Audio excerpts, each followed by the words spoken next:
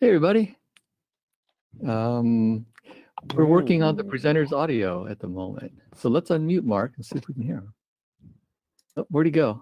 Oh, there he is. Okay, so Mark, it says you're self-muted, so you'd have to unmute yourself. There we go. There we go. Here I am. You're We here. can hear you. All right, that's Hooray. good. That's our first hurdle. But that's my phone. That's not my computer. Understood. Okay. So we've got your You sound computer fine. in the back room as a presenter, so we should be able to share your screen. Okay. Right. Yeah. So I think we're good. All right.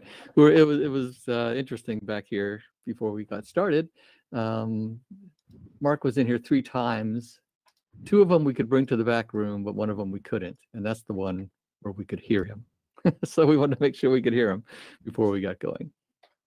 So anyway, continuing on our journey, I guess, of things that we will be able to do again someday in the world, once we can all move about, is this.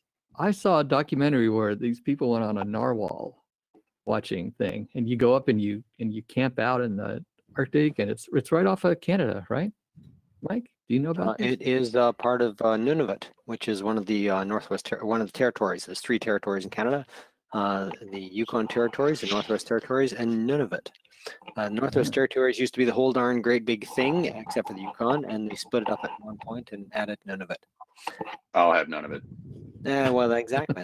That's how we all remembered how to say it. But Oh, okay. Well, I'll have some of it because I want to do this. This looked like a cool thing to do. I guess you go up there for, I don't know, a week or something. It's cold, but look at all this stuff you get to see. I mean, yeah. So you're gonna go camp down there in your little shorts? My little shorts. Yeah, that's exactly what I'm going to do. I'm going to go in my little shorts. you know something really cool about narwhals? They're often referred to as the unicorns of the sea, and a lot of people mistakenly think that thing is a horn, and it's actually a tooth. Believe it or not, one of its teeth just grows way the heck out wide. And I think there's sometimes narwhals, or maybe there's another kind of whale or something, actually will sometimes have 2 going out. But wait, is that coming out of a mouth? Yes, it's coming out of its mouth. Or just a spot right by the mouth, but it is a tooth and not a horn. It looks like it's where the nose would be. Exactly. That's what it seems, but it is definitely a tooth that's growing. At least he doesn't have to floss. Yeah, quite. Just rubs it against an iceberg. As long as it doesn't poke me. Whoa. Doesn't that seem like it's a great place to store donuts? It would be very cool. Yeah, quite. Yeah. Playing a game of ring toss. Okay. I know it's not cheap. And the documentary was kind of neat though, because they were kind of watching the weather because the ice was starting to melt where they were camping. And so they had to kind of break camp quickly and get out of there. And so they're zooming along on these snowmobiles, and they're just kind of skirting over where it's melted. So they're kind of going through water instead of ice on the snowmobile. Just had to go fast and get through it. But they made it back, so that was kind of neat. Anyway, things we will do once again when we can. Okay. Good morning, good evening, good afternoon, everybody out there in ClarionLive land. This is the ClarionLive weekly webinar. See it and learn it and share it. This is webinar number 585. Today is October 23rd, 2020. Clarion date 80288. All webinars are recorded and available at clarionlive.com. And please join us on Skype. And we are streaming right now to 12 Clarionites on YouTube. All over the world. All over the world. And sometimes people ask us, how soon will the recording be up? The recording is up right now. You could, if you were watching it on YouTube, you could pause it if you wanted to and come back to it later. You could go back and watch the beginning again and watch us do an audio test. You could, it's just like a DVR. It's a YouTube DVR. That's what it is. And I just wanted to say we're at 585. And I find it remarkable that we've had 585 people, not all unique people, but people come and help us do Clarion stuff 585 times. That's a lot of times. Mike's done 582 times, and then the other 3 That's times true. the rest of us have had a look All in. right. Yeah, I'll Maybe have it's to not look that back. I'm remarkable. not sure how many I've done.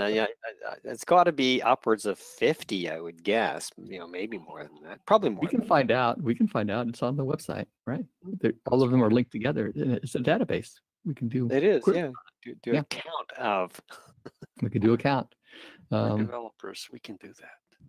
Anyway, for all of those, just thank you for volunteering and coming and Mhm. spending a couple hours a week with us and sharing all of your Clarion knowledge. And that's it. That's all I wanted to say Is that all, John? about that. That's it. I'm done. Take over.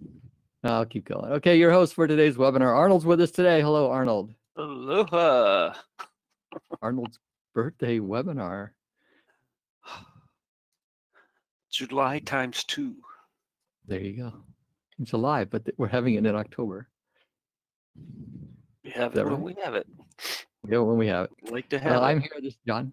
Lisa's not with us today. Bruce is with us today for a short time. Hello, Bruce. I just made himself. Hello, everyone. How's it going? Good. And Bruce, I'm in a thankful mood today. It's not even Thanksgiving. I'm just in a thankful mood. Thank you for doing the open webinars with me. They're good fun, aren't they? Yeah, I They're have to good thank fun. you for doing that too, because I couldn't do it. we learn a lot because it's just a free form thing. There's no formal presentation, but people come in, they'll share stuff, or they have a question, and we'll end up going down a track that I've never been on before, and it's kind of fun. So yeah, so thanks for popping in and doing those, especially with the new YouTube format where we can see each other, and it's good times. So thank you for that. Yeah. And Mike Hansen is Cool. also with us today. Our pianist. Happy And to Mike, be thank here. you for doing those 500 and some webinars. Yeah, Keeping us whatever going. that number is that we will Right, eventually maybe exactly. find out, because we're Yeah. supposed to be able to do that. Absolutely. Okay. The query. Rules of the webinar: all attendees are muted. That means we can't hear you type your questions in the questions box. We will read them to the presenter. If you want to speak, we encourage you to do so. And type in the questions box. Raise your hand, type in the questions box. Finally, dress appropriately. 4. I don't know. I'm running out of rules, really. For anything, I guess. Well, I don't know how you dress appropriately in your home office. I was thinking more of the weather. It's getting cold, so Oh, in that sense, sure. that's what my thought. I have to put on a sweatshirt now because it's cold out. I don't. It is chilly, isn't it? It is chilly up here. Yeah. So anyway, that's more of a tip than a rule. Yeah, it might be a rule. What's up today? We have a feature presentation with Mark Riffey doing Beyond Debugview, and it's Arnold's birthday in October. And I left him up in the coming soon. He's not coming soon again. He's coming soon just today. October 30th, nothing. We don't have anything scheduled. So we invite you to volunteer if you'd like to present. And B number 586. Six. Yes. Yeah, contact us, ClarionLive@gmail.com, or you can find us on Skype, or really you can contact any of us. Just contact us. Yes, just contact us. We'll get you on. The sooner the better, so John can take away those question marks. Yes, and then we have all of November too, except for Don will be with us on November 6th. Don's become quite the A presenter regular. recently. Yeah, it's really cool. He's doing all sorts of neat stuff, and he's happy to share, and we'd love to have him. So he'll be here in a couple weeks, and he's done some really cool things. He actually showed a bit of it on the open webinar, but then he'll be presenting a formal presentation here coming up in November. So I think Gorman just Skyped me. He needs a little love. I think we can give him a week there. Just need a little love. He had a presentation that I wasn't necessarily convinced Thank you. of, but I think I might be convinced. Yeah, Sometimes. we'll see. Oh, can you take the 300-page one, not the 700-page one? I thought maybe that's why you were going to give him a week. Bang. Yes. I love to give Mike grief about his long slideshows. Anyway, guess what happened last Saturday? We had Donut holes. the Drees third, racing was amazing. Is that what happened on Saturday? kind of. We yeah, the third of 6 presentations. We still don't have the 6th one figured out yet. But anyway, yeah, Dries came on. It was just shy of 2 hours. He has a lot to share for sure. Mhm. And he did really well. We have good attendance. I hope people learned something from it. I sure did. It was And very cool. yeah, for those wondering what donut holes are, it's putting a window on a window, basically. And it's a threaded window that goes onto another threaded window. Hey, John, you know it would be 4 hours if he slowed down. That's right. But again, another excellent presentation. And I liked how he got to about an hour and a half in, and we figured, okay, he's probably going to wrap up. That's about a normal CIDC thing. But then he says, so this is a CID presentation, and we expect a little bit more out of that. So, and then he went on to show us something even more. Yeah, he kept upping his game all the way through his session. It's like he did. And then we thought, okay, like, so that must be it. Really cool at the start, and then at each step he went up. So wow, and wow, oh my god, it's amazing. Indeed, yep. And then he had one more after that upped it again. So good job, Dries. Much appreciated. Everybody, all our presenters have been fantastic, and we're looking forward to Andy on the 21st of November. And if you would like to attend, if you're not signed up, you can sign up at cidc2020.com. We have announcements. There was a Noyantis user group meeting. Andy's here. He can tell us about it. I think it was a reasonably short one. I think it was about an hour. Yeah, just over the hour mark, something like that. Nothing crazy. We covered. It was more report control. There's just been a new update, so we covered the actual content of it, and then, even though we just got the update out, John requested a change. Of course. So we covered the contents of basically reset variables and reset visibility and so on. So that change, actually, John, I've not sent it yet, but that change has now been done as requested. And then it was highlighted a potential issue regarding some of the Noyantis products and resize and split version 5, which I've still got to speak to Bruce about. So maybe a Wednesday topic. Bruce, I might just do some research before then, and then we can have a quick look together on the open webinar. So because we're both busy, I know that, but yes, there's been 2 or 3 reports, so we better take a quick look. And it's not that they're erroring; it's just that they're not repainting correctly on startup. But that was it. That was Monday's webinar. There you go. Wednesday we had a webinar as well, and Bruce was there. I was there. I was. You were there. What happened, John? I'm trying to remember it, and while we were doing it, I'm thinking I need to remember this because this was really cool, and now I've just forgotten it. What it was that we did. Andy was there. Andy did a question on. Oh, it was a brass. There was a brass being reset. Yes, there was a thing on brass being reset. Remember that? Yeah. There was some on JFiles. I'm sure there was a question came in on JFiles and to do with the structure, because you showed I'd not seen it before, but you showed a web interface which writes out some code. Right. That's right. So Michael, was it Michael? Yeah, it was. And then we did the icon thing, the WinEvent icon thing.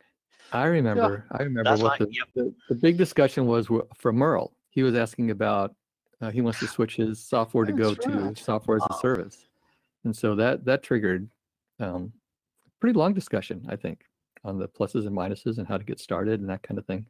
And then we referred him back to the my birthday webinar from last year, where we did a 2-parter on getting started with SAS. So yeah, that was a good discussion. I will start to try and make notes, so on a Friday we're not guessing. We're always guessing. Yeah, that'd be cool to have a note taker. Because I think Noyantis takes notes and NetTalk takes notes, but the open webinar is sadly doesn't take notes. So Well, Mary's sitting around doing nothing through the webinar, so we should press gang her. No, he's not. You threw a question to him, and he did well. He answered it very well, in fact. All right. No, Mary, not Andy. Oh, Mary. Yeah. Well, I don't know. Well, maybe I'll ask her. Okay. NetTalk user group. Yes. What happened in NetTalk 1? We mumbled a little bit about NetTalk 12, mostly without being very specific about much. We chatted a bit about why you might get long response requests in your server.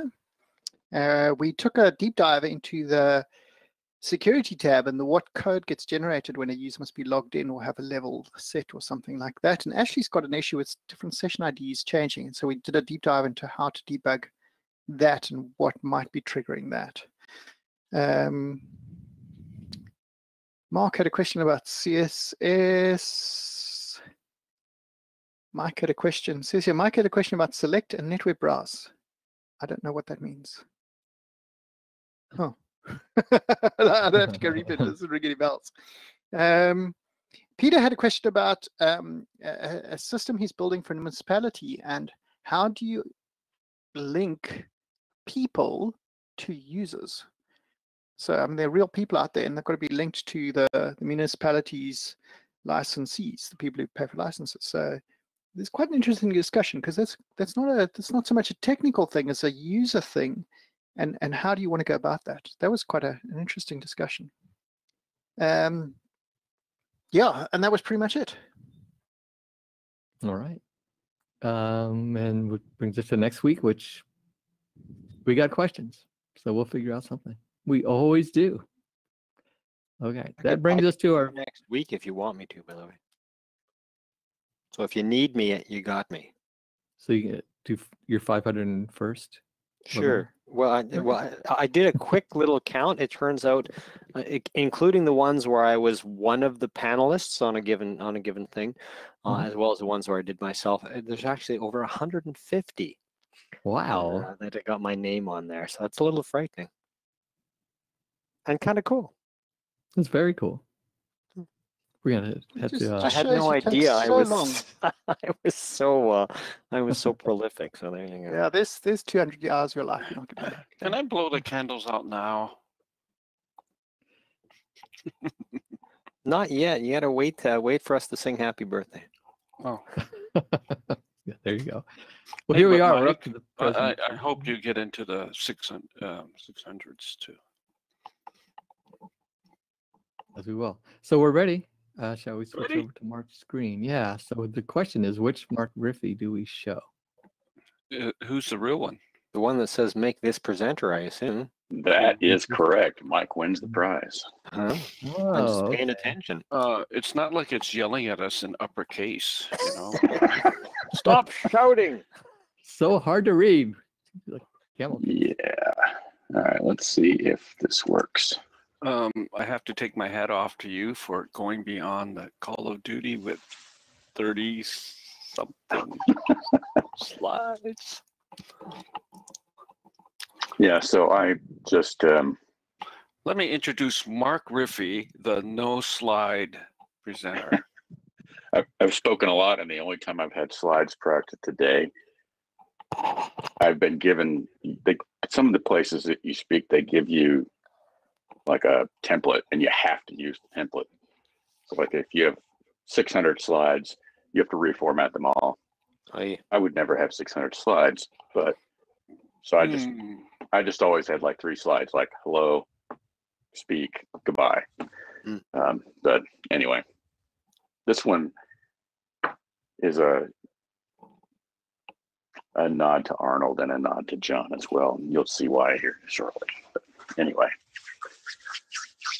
So what I wanted to talk about today is kind of something that I've wanted to do for a while, and I finally got it done recently, which is why this took so long to happen, because it was kind of a sort of a side project kind of, and but it was something I needed in production. And it was something that I thought would be good to share, which is why I decided to make it kind of a side project and make it part of Arnold's birthday. And basically the premise of the discussion is that, you know, we all use Debugview, and it's great when you're testing an app that's on your desktop, but when you're testing an app that's on a server somewhere, and you have 10 of those servers or 20 of those servers, it starts to become kind of unwieldy. And you know, because you're RDPing or whatever into that server to look at the log, and if you wanted to find out something that happened at 8 a.m. Eastern time and you're in Mountain Time like I am, well, you can't really leave the log open all day because it'll suck up all the RAM in the machine eventually, and it also hurts performance. So I didn't want to just leave Debugview running all over the place and suffer those, you know, that baggage, I guess. So I started looking for another solution, and that's what we're going to talk about today. So now let's see if I can actually make the slideshow work. Speaking of the slideshow, does it look all right for you guys? Hello. Yes, in fact it's a very eye-catching slide. Nice color gradient, good font choices, nice spacing. Very impressive so far. The fact that you can see it and it doesn't look goofy because of the resolution or whatever. That's what I'm. It's spectacular. Yeah. Awesome. Just keep going, man. It looks great. Awesome. So when you get a situation where you've got servers all over the place and connections to this and that database and all that sort of jazz, what you've got might look like this on the surface, but if it works, you know, it works. I mean, we've all had situations where we have something like this that we have to support, and maybe it looks a little neater, maybe it doesn't. The problem that we have is that we don't know when this thing is not working unless the phone melts. And that's really not a good way to find out about problems. And customers don't really think it's a good way to find out about problems either. And for a long time, our main API server, that was kind of how we found out, was the tickets would just all of a sudden explode. And so we had to find a better way to deal with that. So that required special tools. I don't know where this comes from, but I need this knife because it's got like 7 different kinds of scissors on it and a tuning fork and a hatchet. But anyway, so we started off with logs.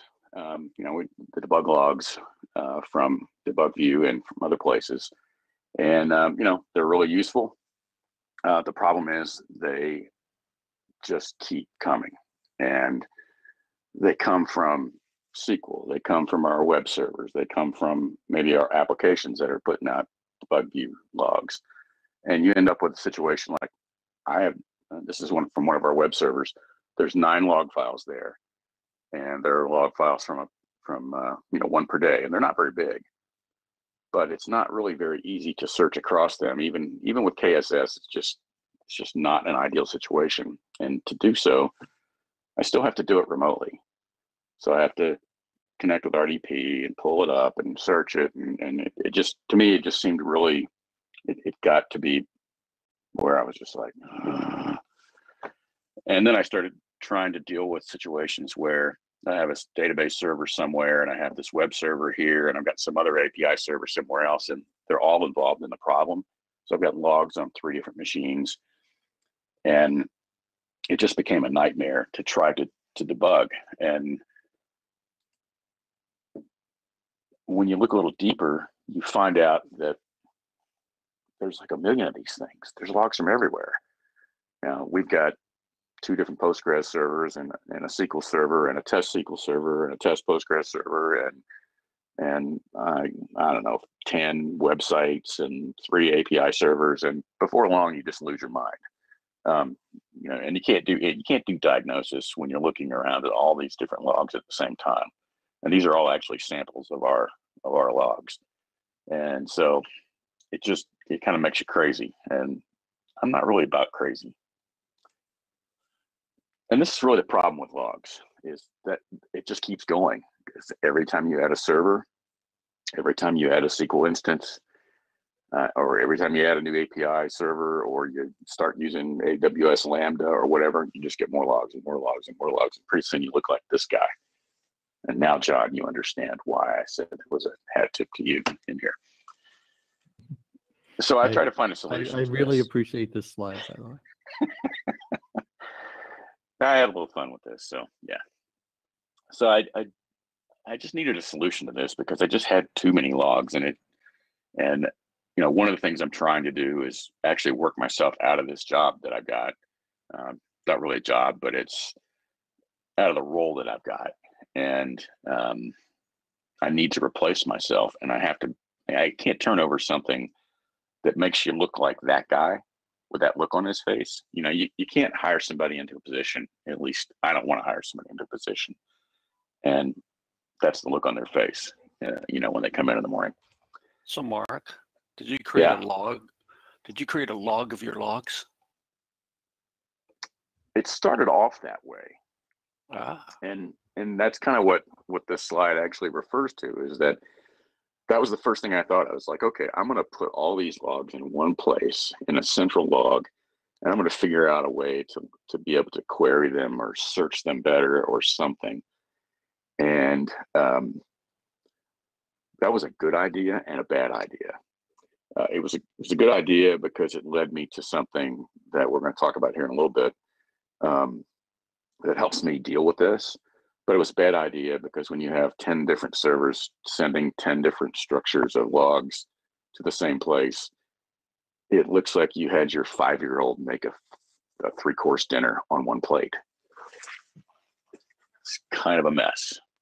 Kind of like that other screen that we saw just a second ago. And so we've always had dashboards. They're another solution to this problem.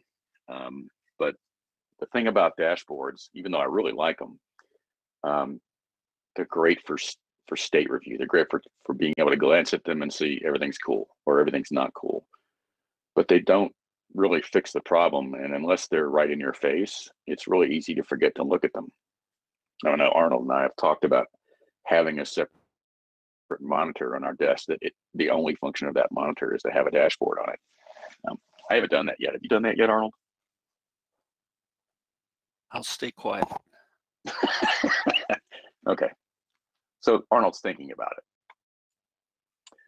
And so we started doing monitoring. We started doing this on the API server in particular. Our API server, or at least the first one, was a license management server. So our apps call home to get a license to use. We use a floating seat license. So an engineering firm might have 200 engineers, but they might only have 20 licenses. And so our license just floats from seat to seat, and whoever has the app open, if there's any seats available, then they consume a seat until they close it, and then the seat goes back to the pool. And that all works fine, but occasionally network things happen, databases get tired, something causes something to fall over. And so I had set up a website monitor that would tell me when the API server was down. And Arnold, you and I talked about this 2 years ago, as a matter of fact. I would get a text message from this thing because it would test once a minute to see if the server was up, which was great at first, except that when the server wasn't up, it wasn't great because I might be, for example, in the Portland Science Center with my kids, and my phone would beep, and it's 10 o'clock in the morning on a Friday, and it's like, honey, I got to go to the car. And so what I have to do is I have to go outside at the Science Center where I can actually get a cell connection and RDP into a server from my phone, which, you know, we've all probably had to do, and no one of us really like it. And I know Arnold has a story about this as well that he doesn't really want to relive either. No. And not a pretty sight. I will. Well, at least you had a monitor, okay? My monitor was a ton of email hitting me in the middle of sitting there with my wife watching Hamilton that we spent a ton of money on before halftime. What a nightmare. Yeah, and you know that those are the lessons that we learn that tell us that we need to do something different than what we're doing. because I suspect that Mama really didn't like the fact that you had to leave. But anyway, the thing about this, and the campfire image there is the one that really got me after the Portland thing, is that, you know, it's great. I mean, it's truly great that I know when the system needs some assistance. It's not great that the system needs assistance. And so that moved me on, and I set up something that would not only check the server, but would restart it if it noticed that conditions were occurring that that would cause this kind of downtime. And so there's a little app that does a service check using self-service. And by the way, this is going to be a commercial for CapeSoft, by the way. And it uses some NetTalk web client to see if the server's responding. And like, if it's not responding on the same machine, that's really not good. So it'll just kill the service one way or another, even if it has to use task kill to do it, and restart it. And that's been working pretty well for, I don't know, 10 years maybe. But it's just not enough, especially when you start getting lots of stuff. I was in an environment a few years ago where we had a pretty robust test system. There was automated app testing. I mean, like, I don't know, 100,000 function points or so, that every time you made a build, it would create an installer and build the help and put all the pieces together and upload the file and upload the installer and send the installer to the test system, and test systems would run and go through all this stuff. That was absolutely super cool if you like to sleep. And I kind of like to sleep. But it was also super expensive. It required anywhere from 1 to 3 dedicated devs just trying to catch up with the applications and test the right things, and test the right things on different operating systems, and test new installs versus update installs, and then another 95,000 function points of the app. So these systems are really great. And I mean, that company would have had serious problems without that test situation in place. But not all of us can afford the time or the money to do that, because it literally would take any of us at least a full-time person dedicated to that to build something like that. And I'm talking about UI, automated UI testing, is what was so time consuming.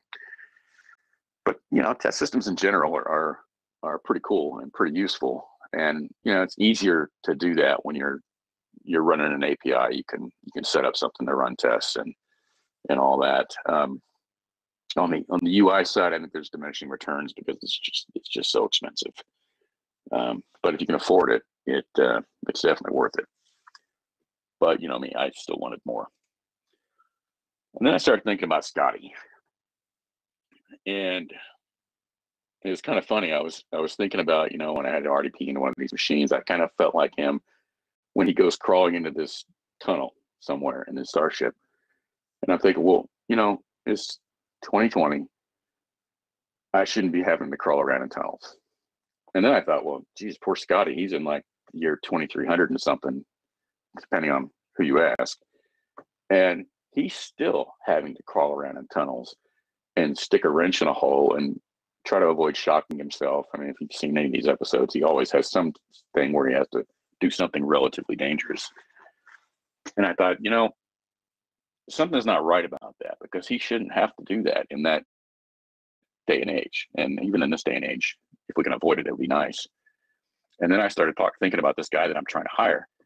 And I started thinking about, okay, what's going to happen when this guy goes on vacation? All this is going to fall back on me. And then I started thinking about how other people feel when I'm on vacation. And they're probably scared to death that some of this stuff is going to break. And, the reality is my phone's going to ding because it's just what it does.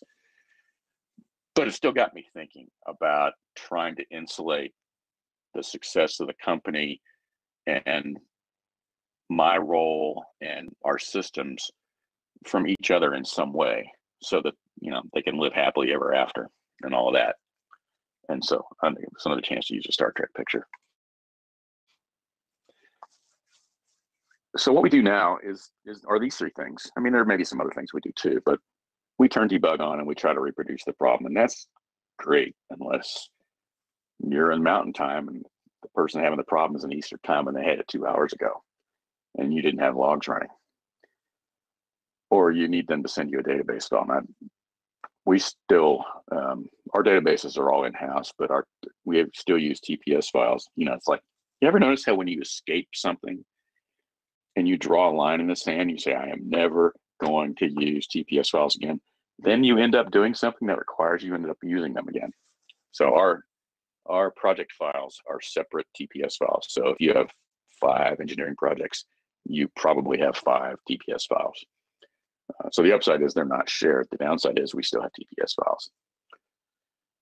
So occasionally when there's a problem with them, somebody has to send them to us. And that's kind of one of these things on the list. Or we write it down and fax it to somebody, or we send it over on a dinosaur, or they email it to us, or they send us a screenshot or whatever. This was a reasonable way to debug problems when we were using Clarion 4. And the more I thought about this, the more I thought, we've really improved since Clarion 4, but we really haven't improved our ability to diagnose stuff all that much since Clarion 4, other than Debugview. So I wanted more. And then I was digging around to find some good quotes on this. And then we found one that really fit, and that was this one here. Resilient systems build in fail-safes so that when something breaks down, the next step to recover is obvious. Make your habit a resilient system. And I like to think that at least on the API server side, is that the API servers that now will restart themselves, and I don't have to deal with that, that they're resilient, and at some level they self-repair. I don't have them set up to actually reboot the VM itself. That wouldn't be difficult to do, but I just haven't needed to do it. But I started thinking about how I was going to get to this next place I wanted to get to. And the things that came up when I started looking around were the 3 things listed there: instrumentation, self-repair, and observability. Instrumentation just is, today's buzzword or whatever for sending metrics home. And not necessarily metrics to spy on your users, but metrics just so that your apps inform you how things are going. And observability is kind of it's a more modern buzzword, I would say, or a more recent buzzword. It's kind of in that an order, offshoot of instrumentation. And in that order? No, I would actually put self-repair first, because really the number of times that I have to RDP into a server per year has dropped by 99% at least. And self-repair is all about that. If I had added instrumentation or observability 10 years ago, it would have helped me find problems, and it would help me see trends that I wouldn't ordinarily have been able to see. But man, there is nothing like when you're somewhere with your family and you get the text saying the server's down and you blow it off, because 4 minutes later, you're going to get another text that says the server's back up, and all that was automatic. That's really nice. And you get to the point where you depend on that. And so I haven't had it to RDP into one of these servers to fix them in a very long time. And I really like it that way. I love self-healing. And then I found this quote. Self-healing is another word for it.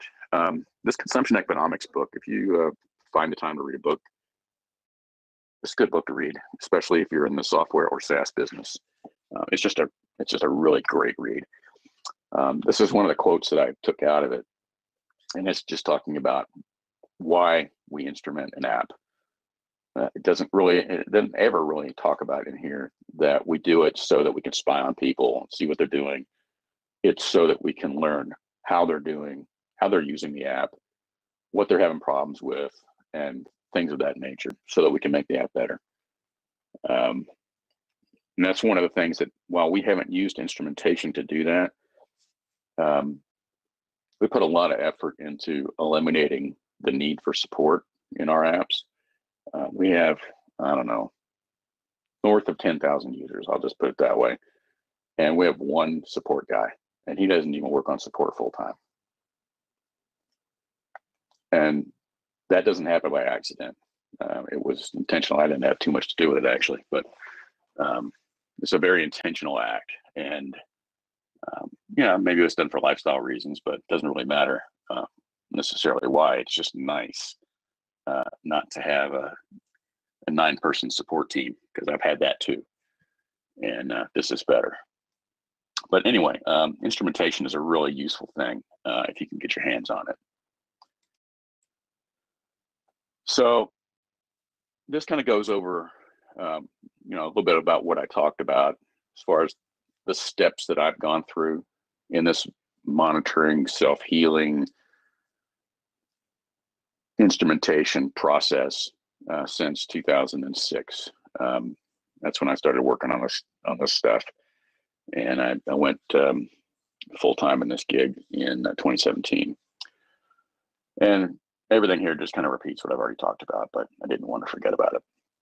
And then, so this observability thing came up, and I've got some friends that are local tech people that are, a third of my, well, not a third of my age, 2/3 of my age. And, so they're working for what I would call normal SaaS companies. It's all, all web-based stuff and all the buzzwordy stuff. And they've been talking about observability for a while, because they have lots of servers and they're using, containers or whatever. And if you've got 42 containers, it's impossible to manage unless you've got some kind of automation in place. And so that's what they're doing. And that's kind of what part of what the DevOps thing is all about, is managing those kinds of environments. So while what I'm doing today is all right, I wanted to be able to give this next person something better. And so I started digging into this observability thing, and I found this really nice hand-drawn thing. This Cindy Sitaran, she talks about and writes about observability quite a bit, and she just put this hand-drawn thing together that was a really nice way of explaining the difference between testing and monitoring and observability. And it's not that any of those three things are bad. It's just that all three of them together are really nice. And I just found it a really nice explanation diagram. But she mentions in there that, there's metrics and there's logs and there's tracing, and sometimes we kind of use those all interchangeably. In the observability world, metrics is a measurement in a point in time of something, RAM usage or whatever.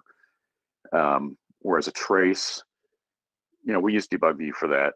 Pretty often we'll have a whole bunch of ODS statements in an app, and it'll spit out a trace of what process did and what the steps were all along the way, so that we could figure out what happened that wasn't supposed to happen. And then logging tends to be more about, and all the time, this is what I'm doing, this is what I'm doing, this is what I'm doing, this is what I'm doing, this is what happened. Like a database log. It doesn't get specific and just log a particular thing. It pretty much just logs everything it's doing. And the great thing about that is it's kind of like a time machine. You can go back and look at the log from yesterday and see something that happened that you can't possibly observe today, which is useful. And then all three of these things together, even if they're combined, just two of them are combined with each other, or all three of them are combined, all those combinations are useful at some point. But it's difficult to do that with Debugview by itself. And this was kind of when I saw this diagram compared with the other one, and looked at them hard and thought about them. This is really what I was looking for. And this kind of summarizes that. You know, I was looking for a better way to look at all of our logs and traces and metrics, because we've got all three. And there's some stuff that I don't have too much visibility into, not because it's not being logged, it's just that, you know, it's just one more thing to look at. And I have to, you know, like for example, the Postgres logs. You know, the Postgres logs have been cranking away for years, but I got to go connect to AWS, and then I got to go log into the right place, and I got to go look at them, and then I don't have any context for anything else that's going on, which sometimes is not necessary, but sometimes it is. And I just want stuff. Okay. So this is kind of where I was going, is I just wanted all these things to be in a nice, neat place where I could get to them when I needed to, and where this other person could do the same, because it would just be a whole lot better learning environment. So then I had to think about how I was going to get this process started. And the first thing I wanted to do was I wanted to stop RDPing into a server to look at the RDP or to look at the ODS log, but I wanted 24/7 coverage of the ODS logs, which I didn't have because I couldn't leave Debugview open. And I mean, I know I can, there's settings in Debugview or in Ultimate Debug where you can just tell it to log to a file, but I still have to transfer that file or RDP into that machine and look at that file. And that just wasn't what I wanted. I wanted something more centralized. So I started looking around, and I found this honeycomb tool. And this was kind of an early prototype of one of the server's logs. This is our API server. And the log that it puts out is, I wouldn't exactly call it sophisticated, but it's the data that I need if I'm trying to figure out something. And so this was the initial prototype of, I don't want to have to RDP to look at the log anymore. And this is what I got. I need coffee. So that was encouraging, because if I could do it for one, then I could do it for 4 or 20 or whatever. And so I started off by putting this logging into all of our API servers. Sorry, my Alexa is talking to me.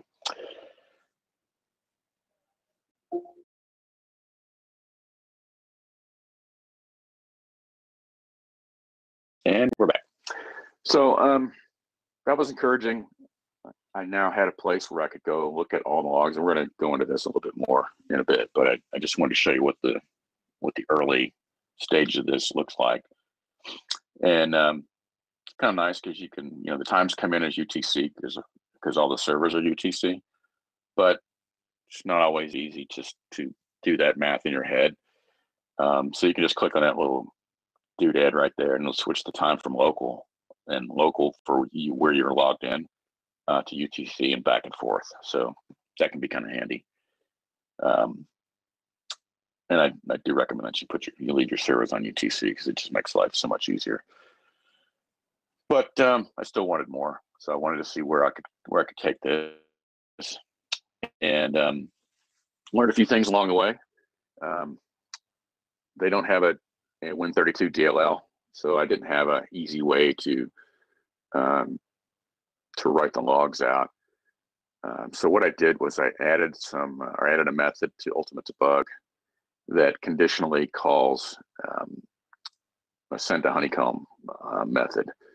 And basically what that does is it just writes the log entry out to a command line and runs this Python script.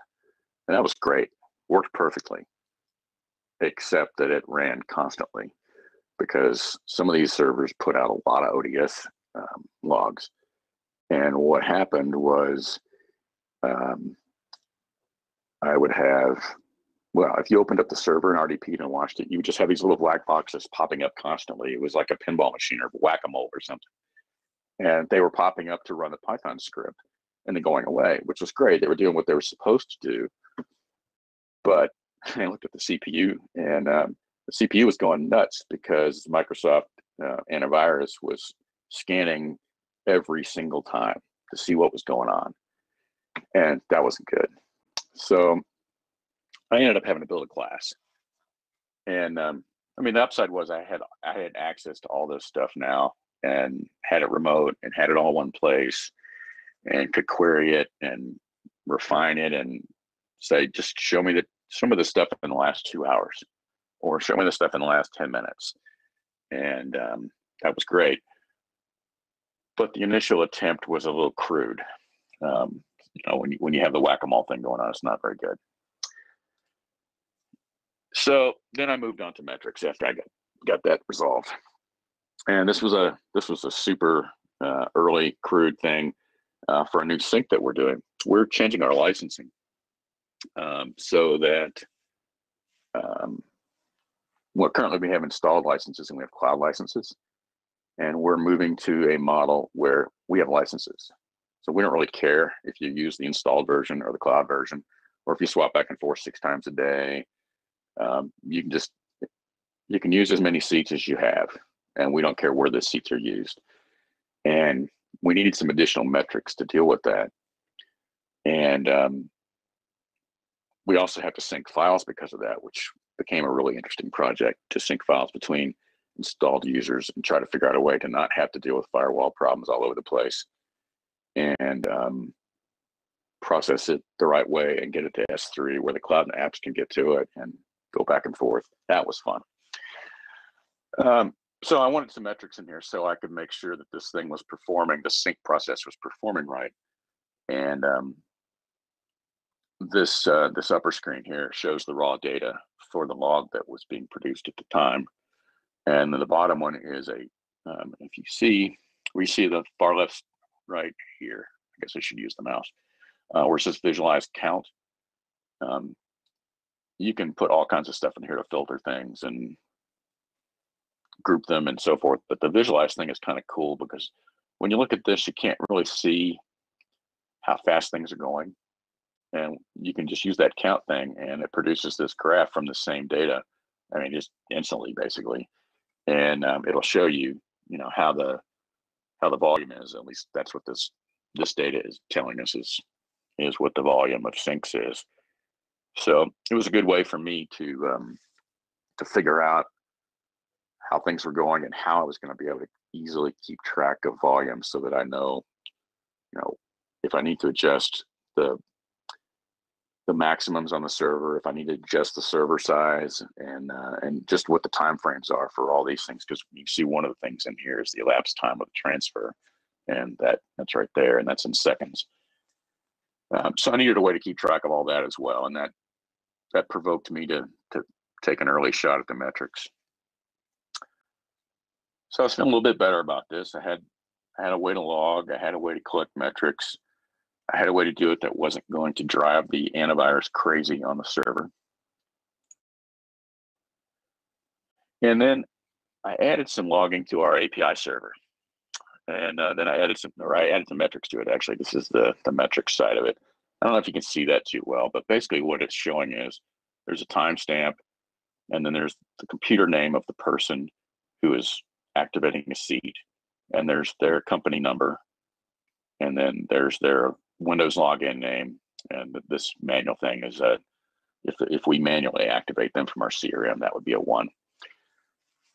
And I looked at that, and what immediately jumped out at me was that there were a few people that they were showing up time after time consecutively, which tells me that they're having some sort of problem with their activation process. And it's probably firewall. Sometimes it's proxy, sometimes it's ad blocker, sometimes it's, that goes on for a while. But the thing that stuck out at me that I'd never really considered was, it'd be nice if we had a way to tell if somebody had tried to activate 5 times in, 2 minutes, 1 minute. Actually, in this case, I think it's multiple API calls, but it struck me that if we had a way to detect that somebody had tried and failed to activate twice or 3 times or something like that, that we could notify support and they could preemptively contact that person before they get grumpy and whatever because they can't get connected or because they can't activate their C. And so that was kind of an aha moment for the power of this kind of data and for the power to the ability to just glance at this data and see how I can improve the customer experience. So that was kind of a nice little 2x4 to the forehead when I saw this, because it gave me a whole bunch of ideas. And hopefully, if you do something like this, you'll kind of, yours will be different, but you get the same kind of ideas. And so I did a little more of this activity tracing on these. These are the activations. So it's just license counts on our older server. And that means people who haven't updated to a more recent version in 2 years. So they're on the server that's, Bruce, this is the version 4 NetTalk server. It's not version 4 anymore, but that's where it started. So there's still a fair number of people that in any particular 1 minute period, you know, there's still 20 people a minute at peak or thereabouts, 18 to 20. So we still got some people that we need to get off of old builds. And, you know, that's better for them and it's better for us. And eventually someday I can put a fork in the server. But seeing the peak times was nice, and seeing the volume, the per minute volume was nice. And it's great for coming back later and seeing how this has been affected by our efforts to get people to update. And I mean, we do things like if they, every 60 days, if they activate the license on a build that's not reasonably current, we actually send them an email with a list of all the computers that activated on an old build, and we do that every 60 days. And that actually helped a whole lot. And that's all automatic, so it's one less thing for me to actually have to do. So, like I said, I wrote a class and put together some stuff like I've been showing you in production. And so I wanted to show you how simple this is to add. So I'm gonna have to change screens here. So I don't want to make another person a presenter. I want to do this. Yes.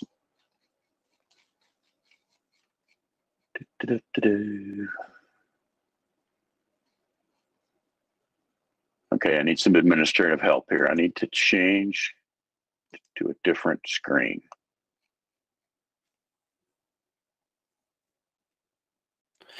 Okay, so so get out of the a different screen on the same machine?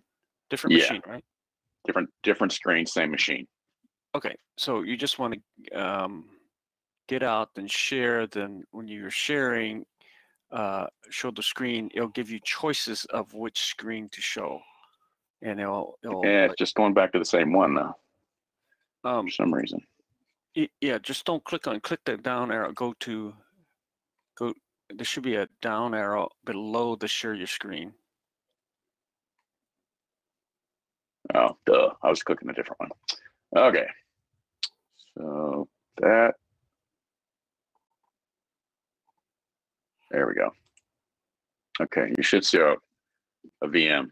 So just We see Honeycomb. Workstation right there. Okay, yep. Great. Yep. Okay, I love it when a plan comes together. So this is the Honeycomb tool. And the really cool part about this is that it's built for really big SaaS companies, like normal big SaaS companies. And so their like free plan includes, right. Their free plan includes 20 million events per month. I don't use that many. You probably don't use that many either.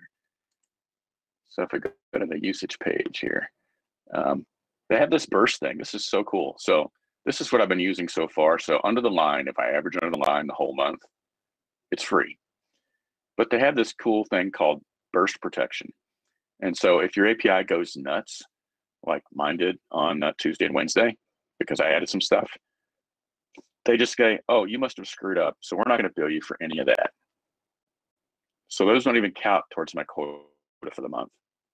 I thought that was like a super cool way to think about the user, and but also protect them and protect us at the same time. So that was just kind of a sidebar. But anyway, Yeah, so you get 20. That is really cool. That's something to think about in our own apps, right? So Yeah, for sure. like I was really impressed with that, because they sent me an email and they said, "Hey, you've activated burst protection because your systems have gone nuts, and you get 3 of these events per month. So if I do it after the next one, then I'll start getting billed. But the billing changes at the end of the month, and now that I figured out what I did wrong on Tuesday and Wednesday, then I'm all good." So still, after using this in an increasing fashion all month, I've still only used a third of my month, or a third of my quota. So that's kind of cool. So, I mean,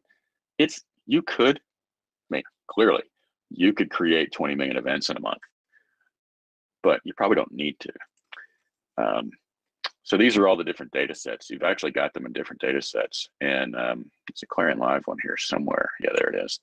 And there's nothing in it yet. So I created this morning, and there's nothing in it. And when you create the data set, actually, let me create another one here so you see what this looks like.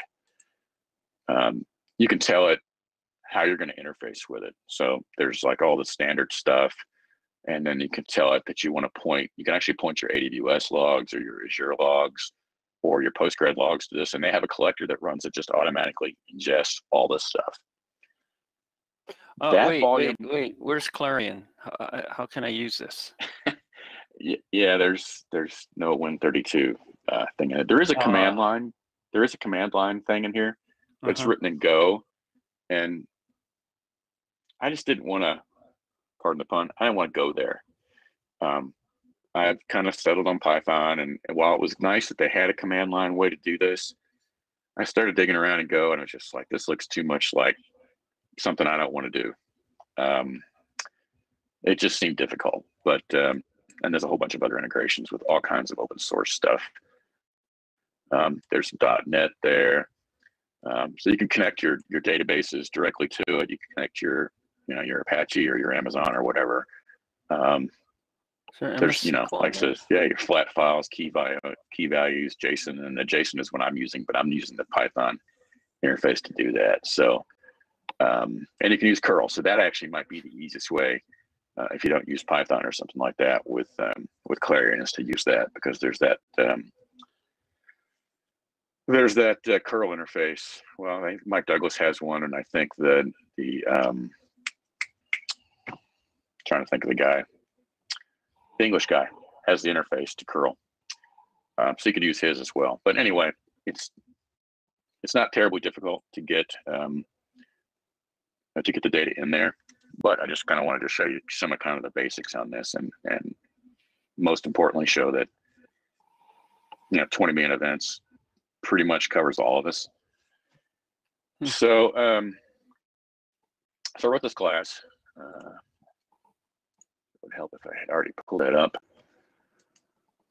Let's see here. And I don't want to go reading through all this stuff, but basically I wanted to show you that it's there's methods in here for setting the API key and setting the data set so that you don't have that information in your repo.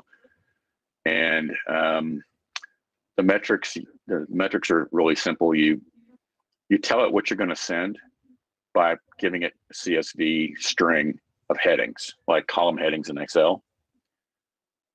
And then you give it the metrics in the same way. You send the metrics just in a comma delimited thing, and then it massages them into the format that the Python interface needs, and that's what all this stuff is.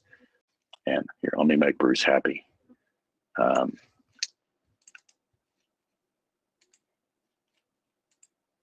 Look, it's a subclass of string theory because I'm lazy.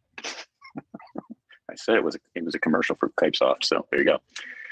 So anyway, it's a pretty simple class. It's out on on GitHub right here. Happy to have you use it. Happy to have you send me pull requests if you make an improvement to it. I'm going to show you how to call it here in a second, but So these two scripts, these two Python scripts, they basically start off as the examples that they give, and you see there's not much to them. That's the whole metric script right there, and it basically just reads the CSV file that you send it, and it pushes it to Honeycomb. And they have this thing in there where they've got all the caching and throttling built in to their stuff. So when you run this script, it might run for 2 seconds and it might run for 30, because if you send it a a huge pile of data, it's not going to bury your connection. So it'll throttle how it sends the data, which is kind of nice. And then the log script is equally simple, basically the same. It's just a little bit difference in how this is handled right here, how the parsing is handled. And so you call that script with run. I don't, nothing more fancy than that. Class has got some flushing in it so that it will only run the Python script every 30 seconds or 15 seconds or whatever amount of time that you want to, how many times you want that little whack-a-mole task to pop up. I put that in there because I didn't want it to run, and every time an ODS call was made. Most of them I've got set to 30 seconds.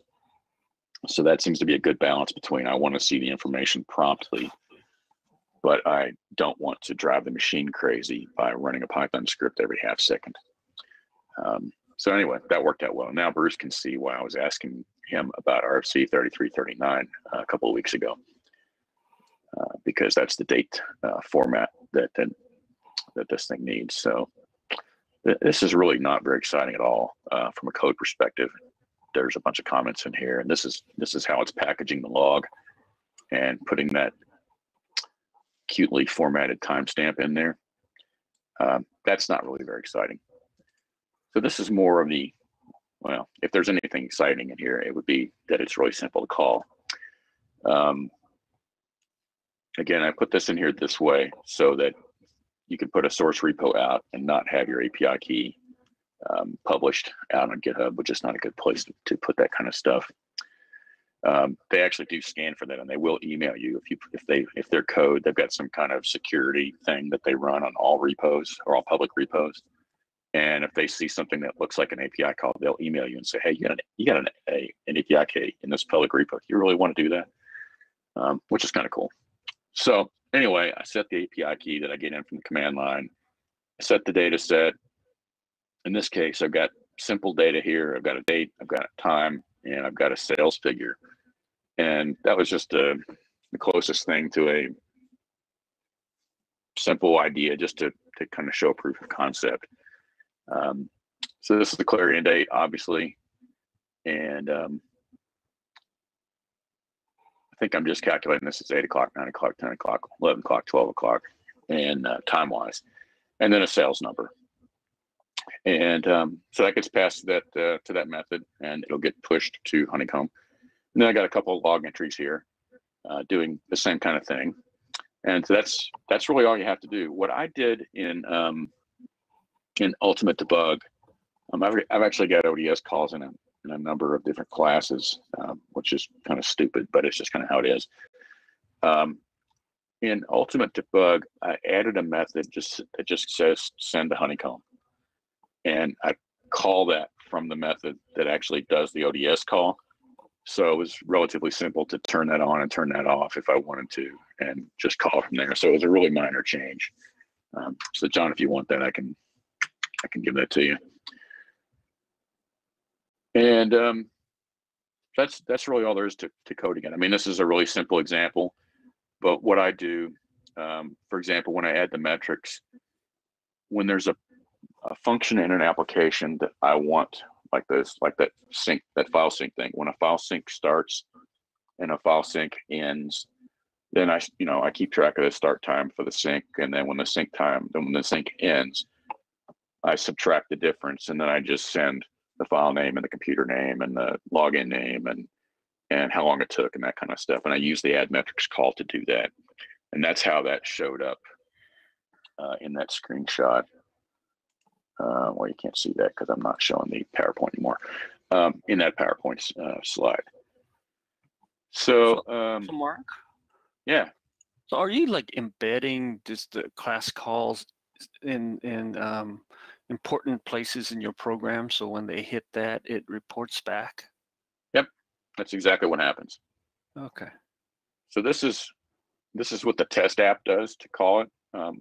In your program, you just need to call these API calls, and actually, you'll notice that there's no calls in here to say flush or send to honeycomb or any of that kind of stuff.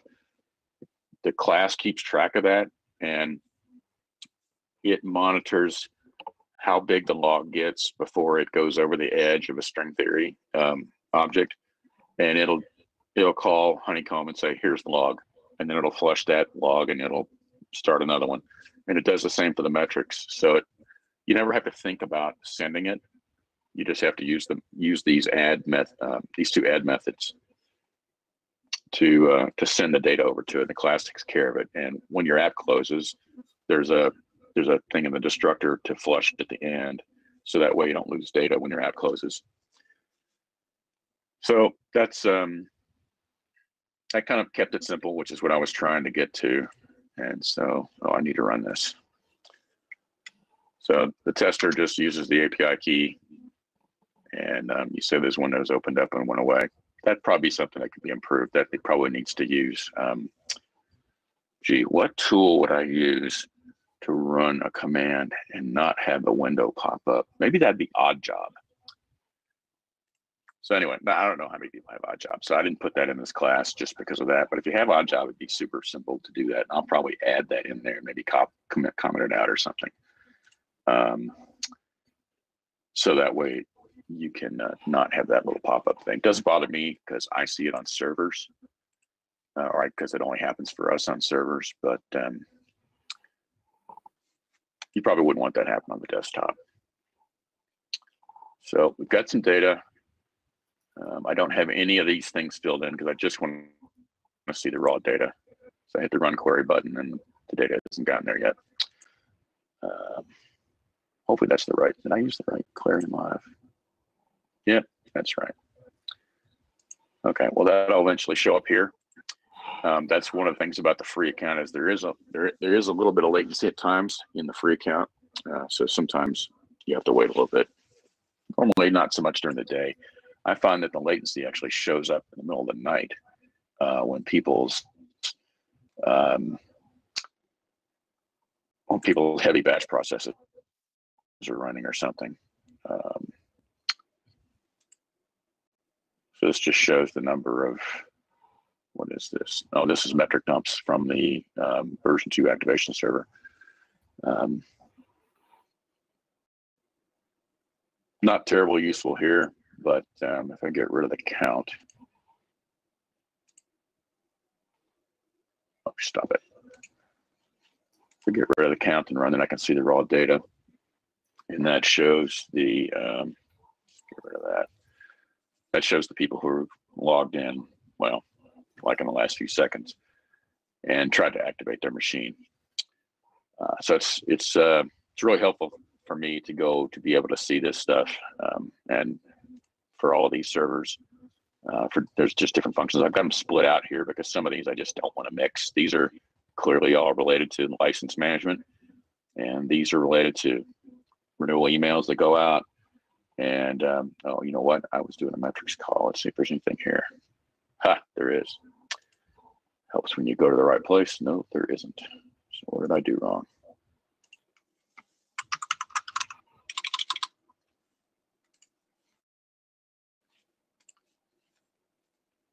All right, well, it'll get there eventually. So anyway, that's basically what I came up with. Like I said, this is very early. I just finished building this in the last couple of weeks. And what it's allowed me to do is just keep a really, it's just an easy way to keep track of what's going on. This is a service that runs all the time that, and this is the one that went berserk the other day and was writing a whole bunch of stuff. And now you can see that I've got it. It was doing this like every 3 seconds, the spike, and that added up a little too fast. So now it sends out like every 20 minutes or something.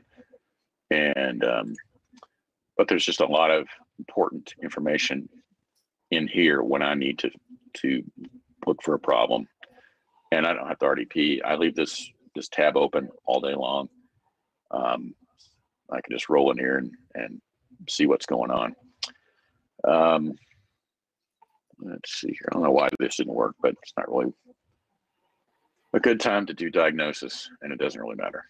Because that's really just super easy to do. And if you have any questions about it, the Skype chat would be a good place to put those in. Let's see here.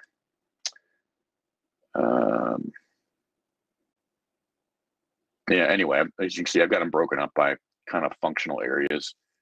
I haven't done any database logs in here yet because I just don't ever look at them. I just don't ever need to. And so I thought, well, I'm not going to use up my vast 20 million log entries with 37 million lines of Postgres log that I don't need to see. So far, the stuff that I've put in here just relates to our apps or our servers. And anyway, that's the solution I ended up with. And so far, I'm pretty happy with it. It's got a long way to go, especially on this in this class. There's a bunch of different things that I can do in here, but it's a decent start at least. And like I said, that's available to you. So let me go back to the slideshow. Yeah.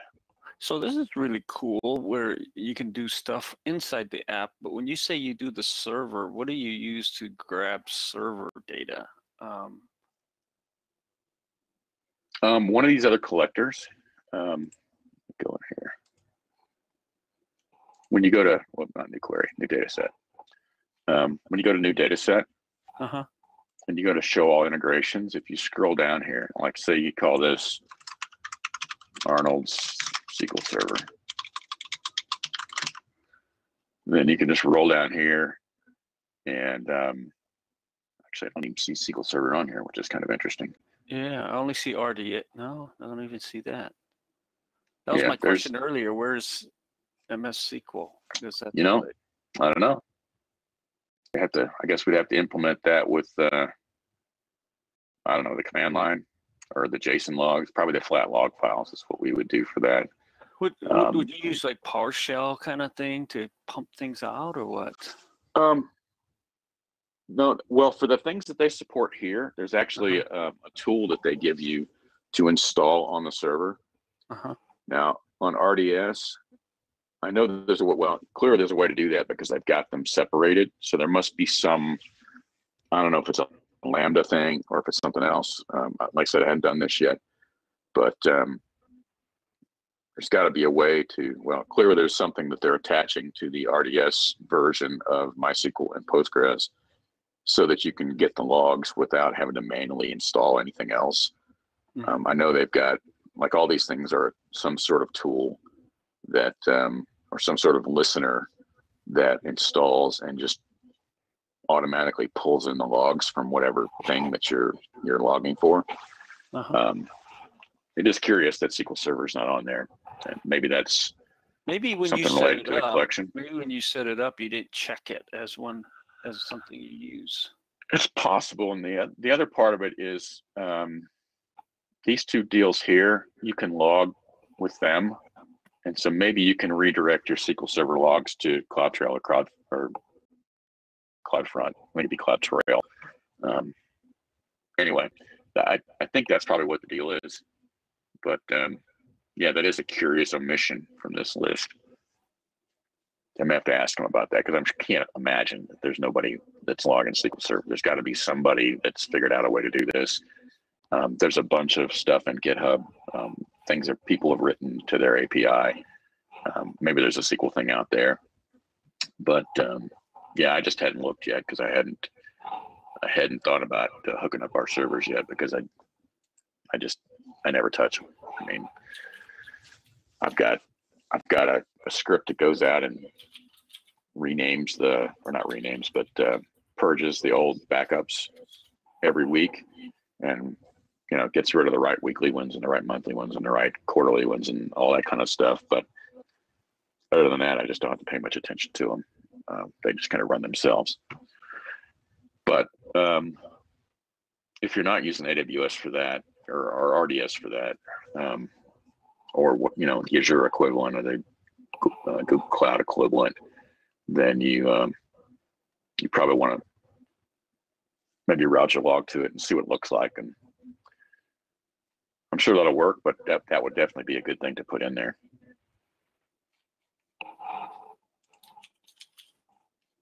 Let me switch back to the slideshow. It really helps when you figure out how to use it. So why did I do this? I mean, ultimately it was to make life easier for this new guy, but when I make life easier for him, it makes life easier for me because I'm still gonna have to answer a bunch of questions, but I'm not gonna have to answer near as many, because this thing kind of provides a place to start when you start investigating some kind of situation that's going on. And that's what I wanted for me, but I also wanted that for him. And for me, if I get Or her. in a situation where I need to investigate something myself, you know, because he's on vacation or whatever. But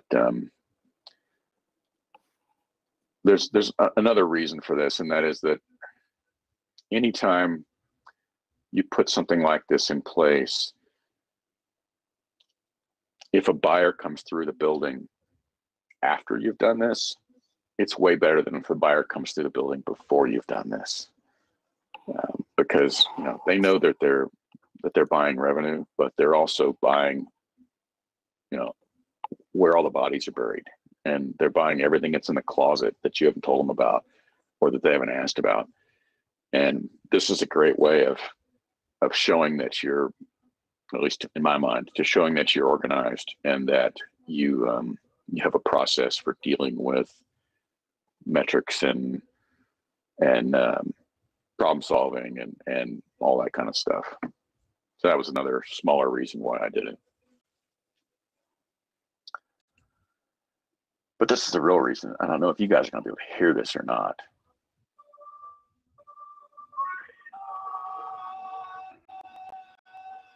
I don't hear it, but I can feel it. Well, that was the part of Braveheart where Mel yells freedom right as he's dying. And so there you go. That doesn't look good. No, well, I mean, he was dying after all. But the other part of it is, you know, when you see these things all the time, and it's like, oh, wouldn't it be great to have my laptop on the beach? And my answer is, hell no. I don't want to be sitting on my laptop or my iPad when I'm at the beach. I want to be at the beach. And so that's why I threw this in here, because I want these things to fix themselves if they can. And if they can't, I want to make it super easy to get to what I need to get to so that I can have something fixed or fix it myself or whatever. And let's see. And a little thing here about self-repair. I don't know. Well, I guess everybody here is probably old enough to remember this if they're in the US. Self-repair is better than, or self-healing is better than monitoring, because monitoring just tells you something's wrong. And this red area was without power for up to 2 days back in 2003. And it's a great example of how a problem can cascade, because it was like one monitor failed that led up to this. And when it started alarming, I actually didn't fail, it started alarming and the guy turned it off. And when he turned it off, something else failed, and then something else failed. And as like a single transmission line got overloaded because it was the first one. When it gets overloaded, I guess it gets hot, and so it sags, and then it sags into a tree, so it shorts. Well, what's an electric system going to do when something shorts?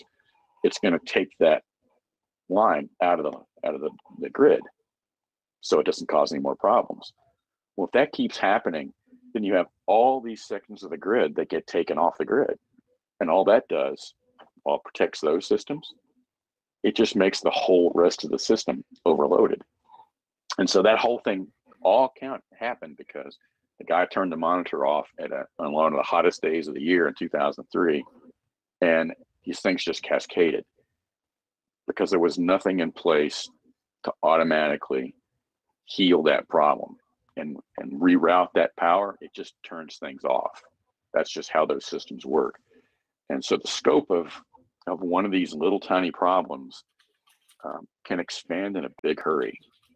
This all happened in a few hours, and while it's the scope of what we do might not be quite that big, it's that big when we're dealing with it, and it's in our world.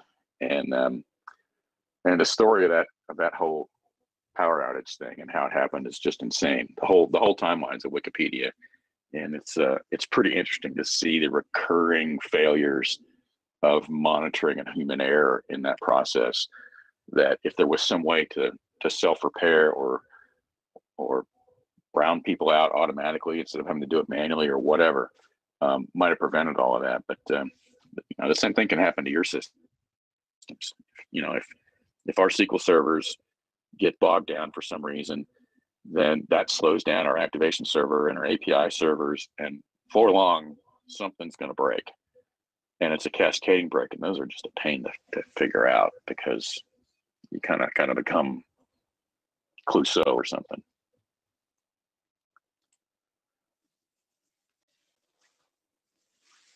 And this, this requires intentional action to do this. This book kind of talks about that. Don't necessarily need to read the book, but it gives you a good way to think about how these things happen and how you can avoid them. And there's another book that I was reading called Beck's Sandpile, which is a little more nerdy than this upstream book is. But it talks about all these kinds of failures and how they usually start with simple systems that were put together with other simple systems, and they became a complex system, and they were set up with some sort of cascading complexity failure model. And because there isn't any healing in them most of the time, one little tiny thing, and it goes through all kinds of examples, but one little tiny thing tends to be the cause of these large failures that occur. So avoiding those would be nice. I certainly would like to avoid them.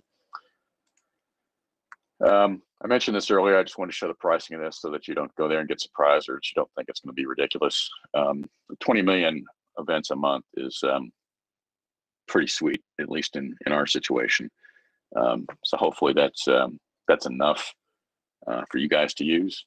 I mean, it's not terribly expensive anyway, but for the full boat. But the free one is like a lot of capability for no bucks. So that's kind of cool. And there's a whole bunch of resources here, and I can paste these into the Skype chat. There's some reading about observability and a link to the GitHub and some other competitive tools to this. I think that's it. Yeah, that's it. That's all, folks. Very impressive. Whoa, you hit all 35 like in shocking time. Well, does anybody have questions? I know I've been kind of like poking my questions in here and there. I went on the Honeycomb.io site, and I went to the chat and I asked them about SQL, because if you go to that website and you look under product or resources, I don't know where I did, and I look for databases. It didn't, products, and then I went to integration, other databases, and it only talked about those three. MySQL, MongoDB, and Postgres. No MS SQL. Well, it'd be interesting to see what kind of answer you get. Yeah, I'm waiting. Thanks. The team will reply as soon as they can. But you know what? The real strength is everybody's passing JSON anyway, and all this API stuff. So yeah, for sure. The name of the game is no JSON.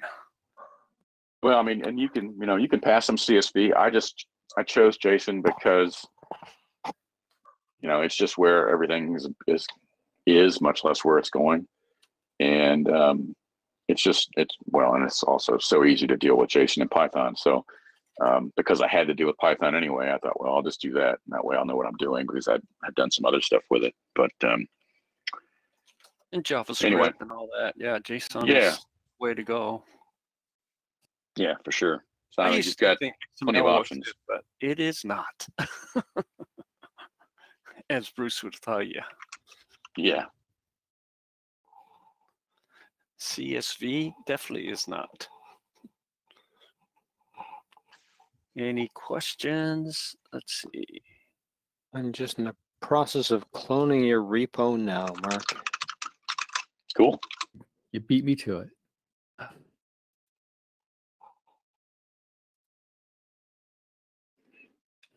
Oh, this is you. Okay. So any questions, anybody? So so why did you pick Honeycomb? Because of the price or because some reviews or? I didn't even discover the price until after the fact. I figured, I knew they had a free plan, and they actually changed the free plan this summer while I was starting to work on this, and it's actually a lot better than it was.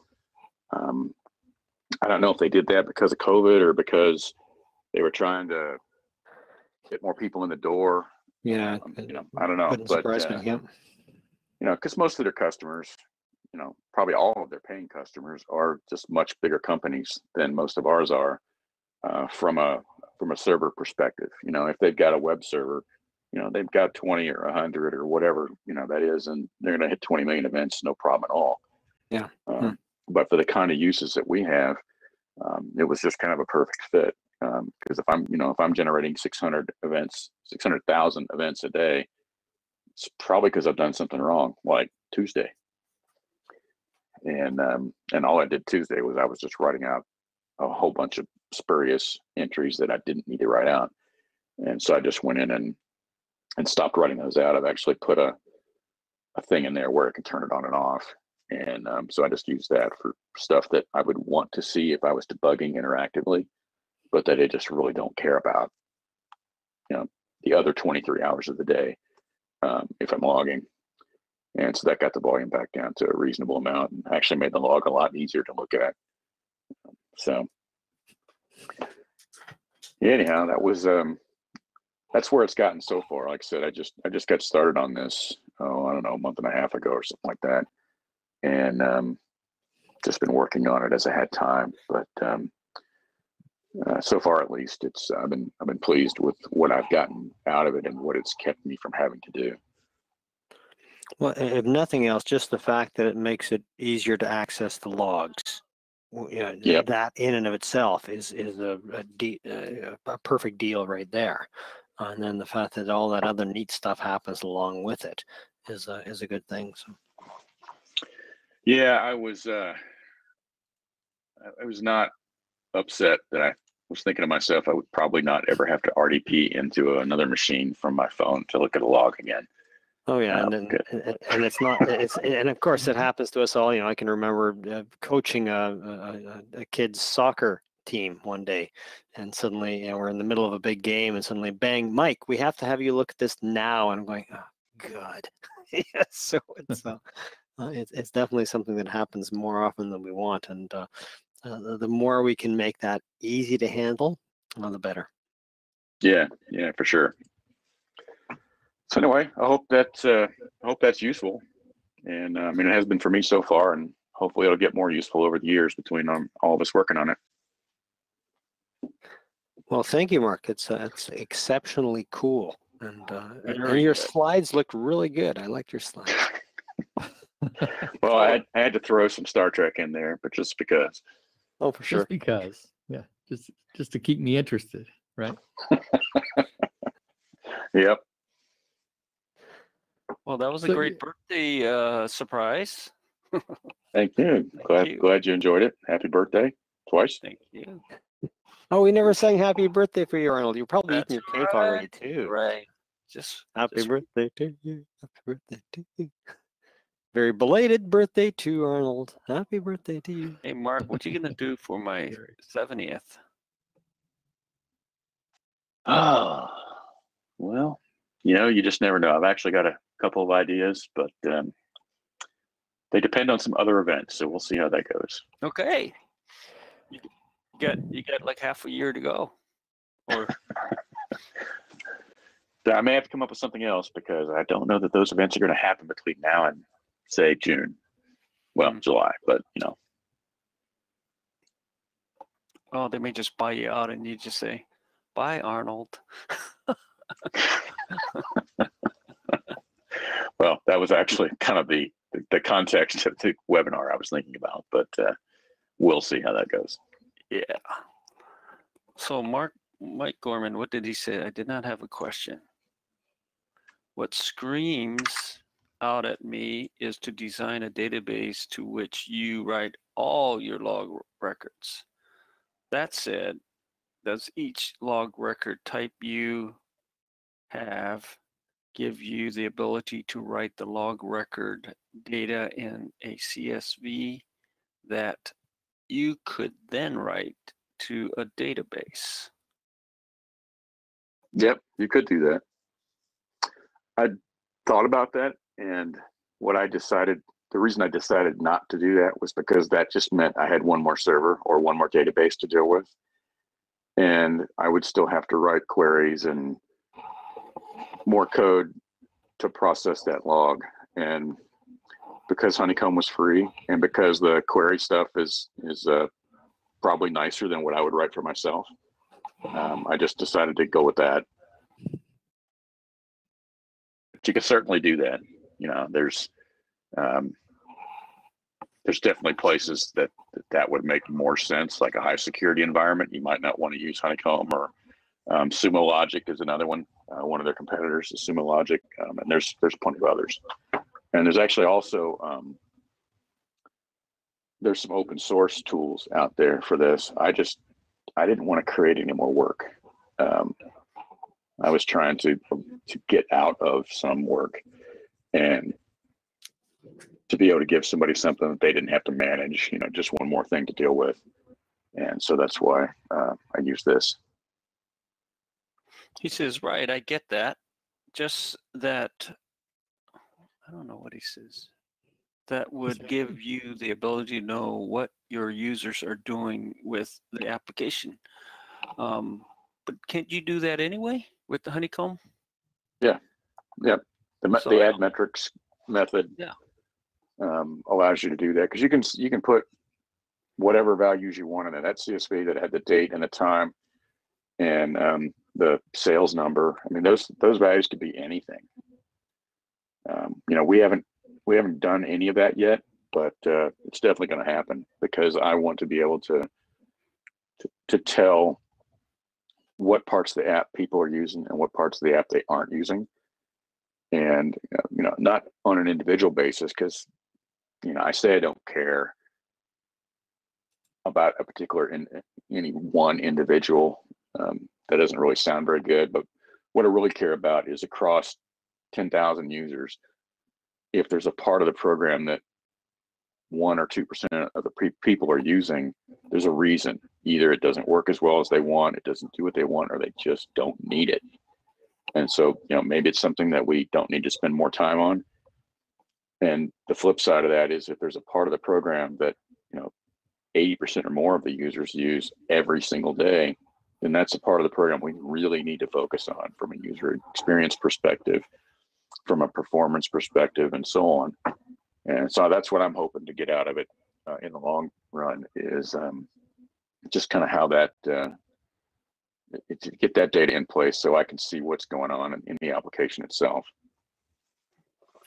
Sometimes that's deceiving, because sometimes you put features in and you really don't document it or publicize it much, and it's there, and people don't know until like years later. It goes, it'd be nice if you could do that. Oh yeah, we did that 3 years ago. And I go, oh my God, why didn't you tell us?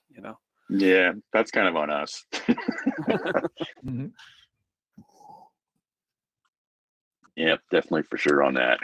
We've all of us have done that. and continue to, because sometimes we do stuff to test, to test. Yeah, that happens. Or we have good ideas that we just didn't let other people know about. So Mike, what do you think? You think we should let Mark go? If we do, we better give him a pretty good severance package. But You no, think I think so? we need to. I think we need to hold on to him for a little while because I think he's still useful. Yeah, I'm on board for that. He's trying to work his way out. You know what I mean? Yeah. Well, it's all about trying to make your life easier. This is something that always irritated the heck out of my dad because he would give me a job and say, "Could you just do this?" And I would sit there and I would think, and I'd do it really slowly and really examine what it was I was doing, and he would, "Could you just do the job?" And I go, "No, the job is too hard. I'm trying to find a way to make it easier." And Yeah, it just seemed to piss him off so much. But because of that, I was doing exactly what Mark is talking about here. I was saying, "Hey, I'm working too hard. How can I improve the world here?" So, or farm it out, or farm it out, or whatever. Or create a tool to maximize your effort. That's all about engineering, isn't it?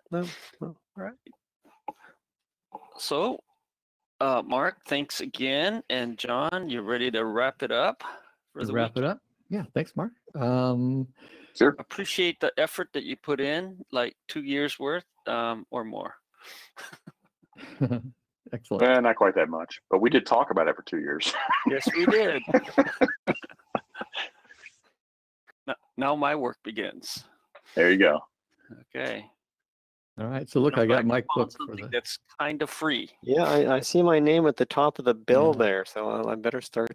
I think we still have a fair bit of work to do on our little project that we've been working on. So. Oh, I thought you would just build a little program that would implement Honeycomb in that app that you're building.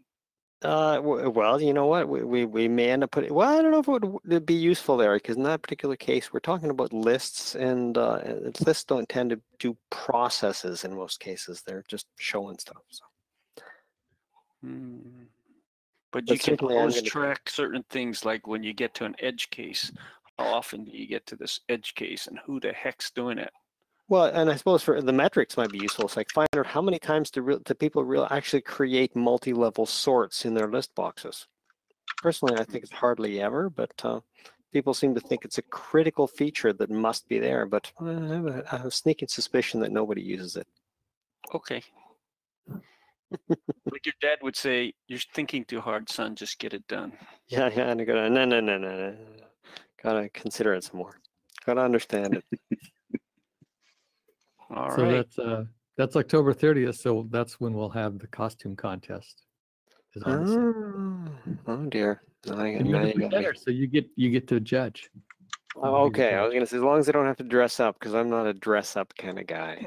It's optional. It's optional. You know that John does enough for all of us. It's John true. is a trooper. He does. He carries the weight. Just,